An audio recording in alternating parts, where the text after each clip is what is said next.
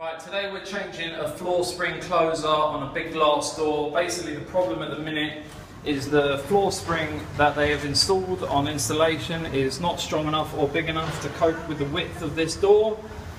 So what's happening is, one, the closer's struggling with the door, and also the wind is keeping the door open. It's quite windy today, and you can see it there struggling with the wind, and sometimes it will pull shut, but most times it won't. You can see it still pulling a little bit.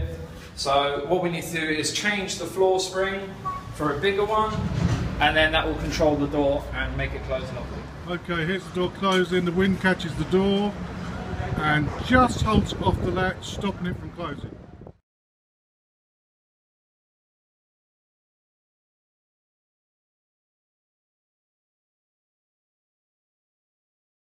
Right, we're all finished now. We've changed the closer. As you can see, it looks very nice. Now this closer has more than enough strength to deal with the size of this door.